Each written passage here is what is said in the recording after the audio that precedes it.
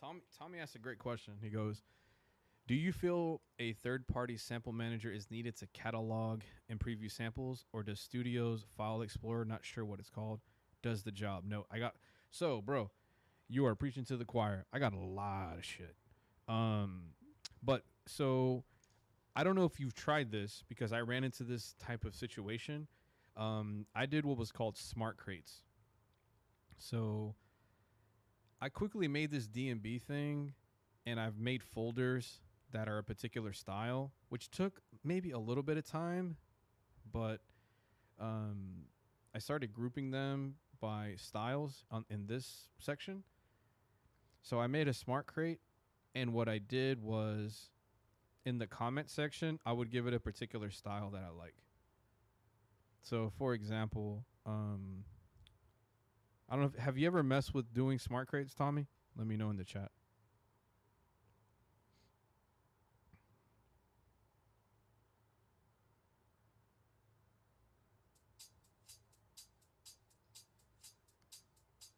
Because what you can do is you can create a smart crate, and if you had specific styles of stuff, you can tell it in the comment section.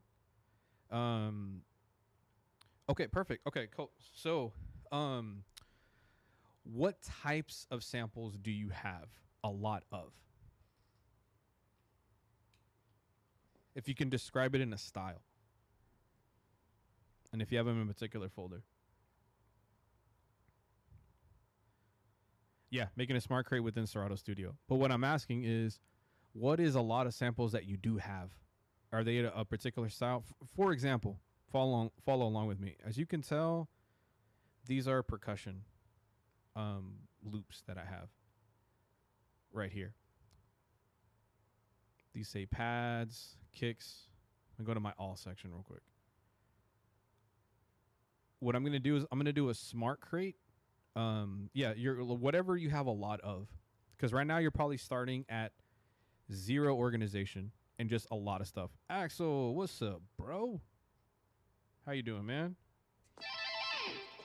Thank you for joining. So, drum, bass, guitar, keys, orchestral, then world. Okay, so if you have them as crates, you're kind of there. But what you can do is, the way I did these is I had a section of just cinematic style sounds. Almost sounds like the sample we were just messing with.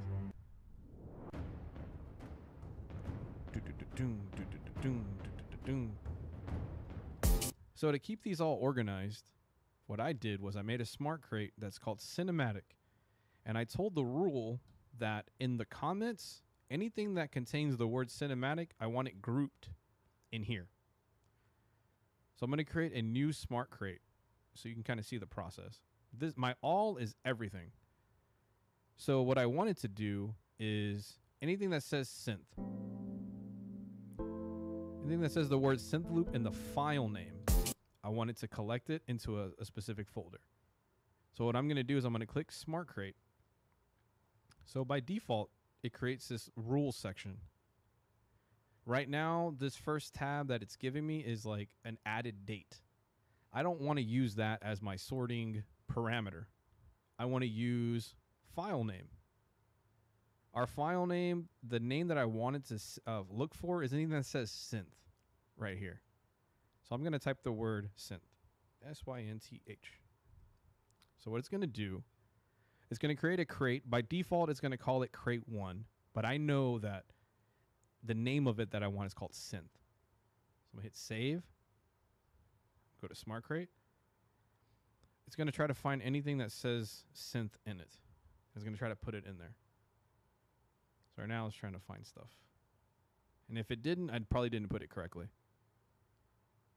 You could do that too.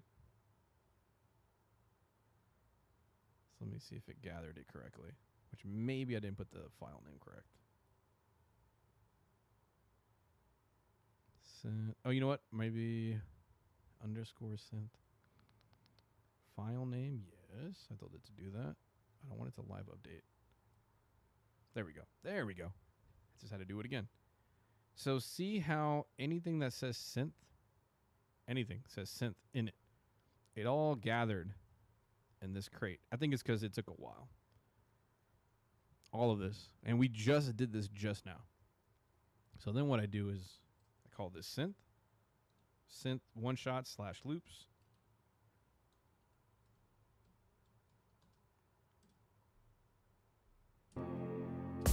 And now I have that folder there. I think it's still refreshing that. Or it's still gathering synth loops because I got a million of them. But then I'll just move it around where I need to. So I'm going to put it right over here. Whoops, didn't do it right. Let me give myself a little bit more real estate. There we go. Put it on the side. Bam. QRST. UVW. There we go. Now we got alphabetized. So I just made a folder of just synth one shots and loops.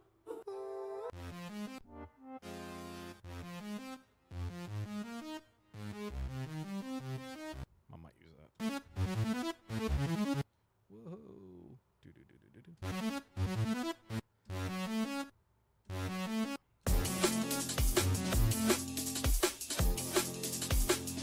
That sounded really off. I often get lost and drown. Got to get more. I never use smart crates. Might take. Yeah. Yes. So it will take a little bit of time. Just so what I would advise you do is whatever. I typically will go with the comment section just because I don't want to mess with the file names. Because usually the comment section is blank with these. So what I'll do is, because I had some new stuff from Splice that I got to go and categorize. So like with these here. So usually Splice ones in the comment section won't have, it'll say just distributed by Splice. So for example, these are vocal chops. Whoops. Since these say all vocal chops, I'm just going to double click here and just call these Vox.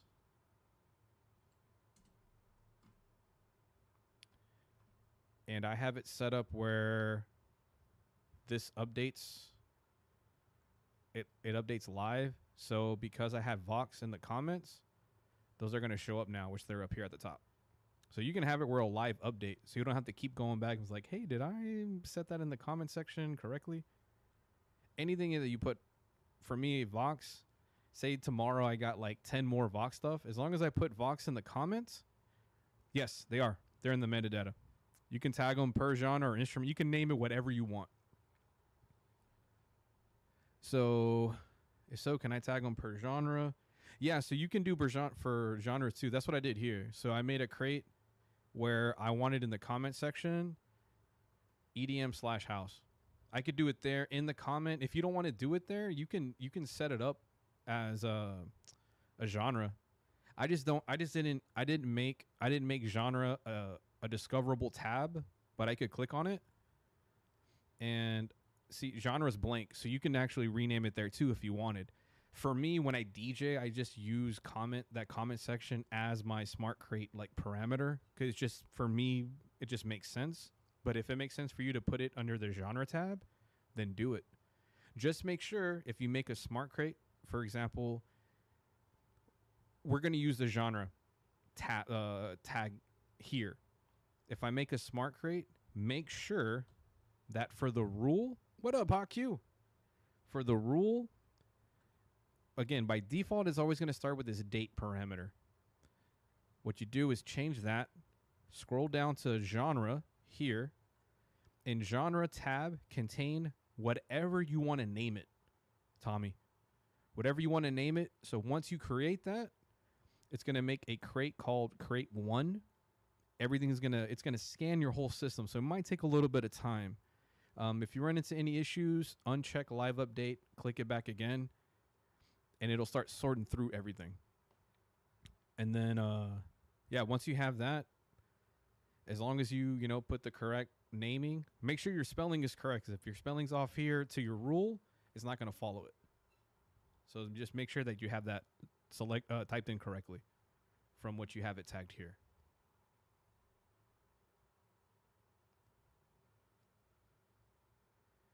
So yeah, so even again, you can use the comment section and just call it like trumpet instruments or whatever. Whatever will help you group things together for you. Do it that way. So whether it's genre, again, there's a bunch of tabs that you can tell it to create a smart crate to. Grouping, you can have it where it's a grouping of stuff. You can call it like I made one of just saxophones. So for me, I made the rule where on the file name, it looked for anything that's saxophone.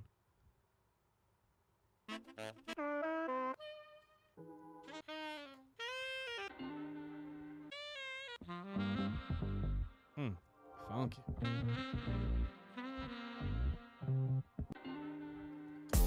But I got to it quickly. That's your goal. You're trying to get to stuff very quickly so that you're not fumbling around trying to find stuff. You're just trying to be creative with what you're doing.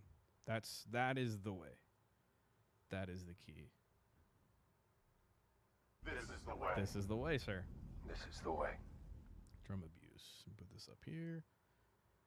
Again, I'm trying to organize these joints here.